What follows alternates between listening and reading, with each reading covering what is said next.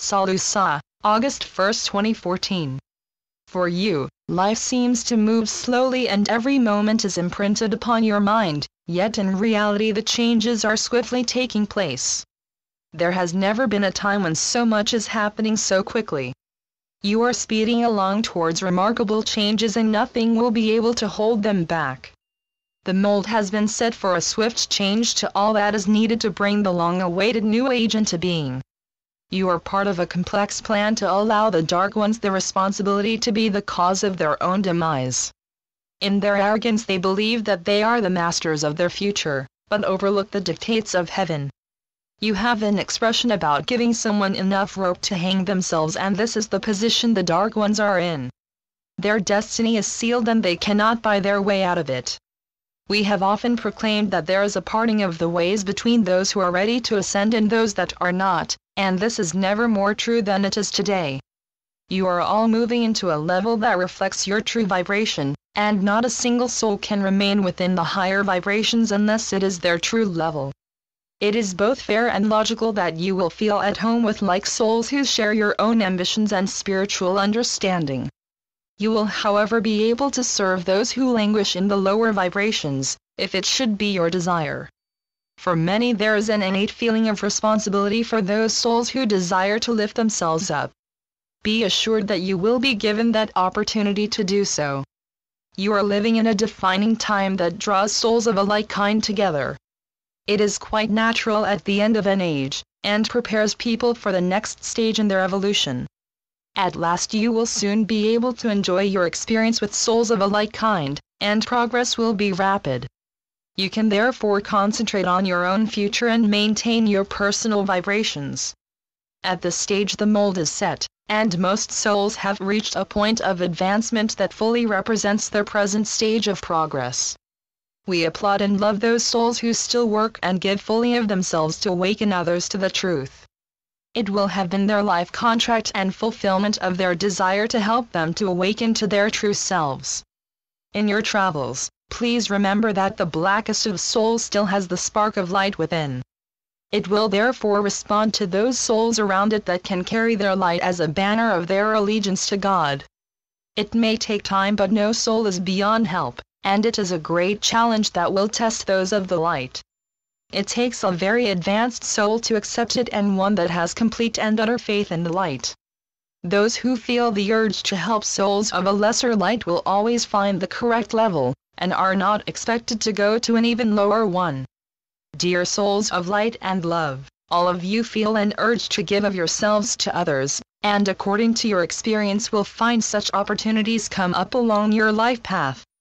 However, try to allow them to come to you in a natural way, and know that they will not necessarily be demanding of you. Do what is within your capabilities and treat others as you would be treated. You will know when you are on the right track, and success does not overinflate the ego, although some souls cannot help but feel overjoyed. That is fine, and we too feel such gratitude when you rise to the occasion and achieve your goal. On a higher level we are all one and very powerful beings, working with the pure vibrations of love and light. We here know that some souls are eager to serve the light, and feel that they are not being used as they would wish. Let us tell you that your desires are known to us, and be assured that as the ideal opportunity comes up, you will be thrust into action. Even simply being a good example of a soul of light, you will help others to understand how to express themselves whilst on earth. Therefore be assured that all beings of light contribute to the upliftment of others, and indeed apart from your personal evolution it is what you came to earth to do. Souls are one big family of light and love that is your gift from God.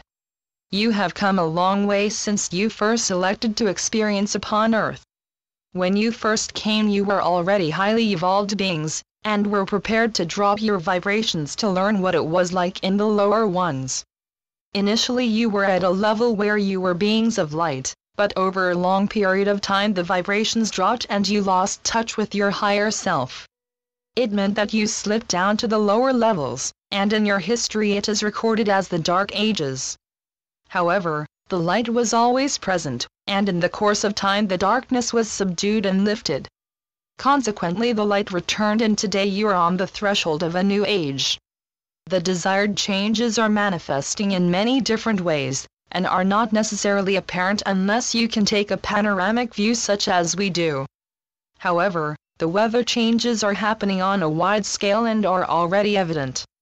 As we have previously stated, there is going to be more temperate weather throughout the world, which changes you are already noting.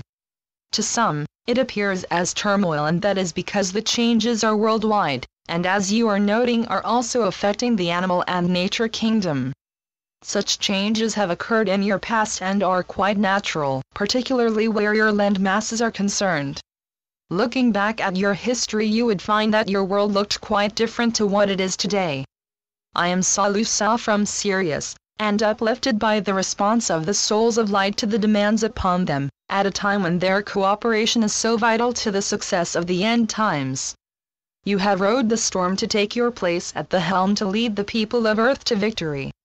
One day in the near future you will be totally aware of the magnitude of your success. Carrying the light with you to Earth is one thing, but you had to realize its existence within yourself and put it to good use. We send our love and light as always, and eagerly anticipate the day of our reunion. Thank you, SaLuSa. Channeled by Mike Quincy. treeofthegoldenlight.com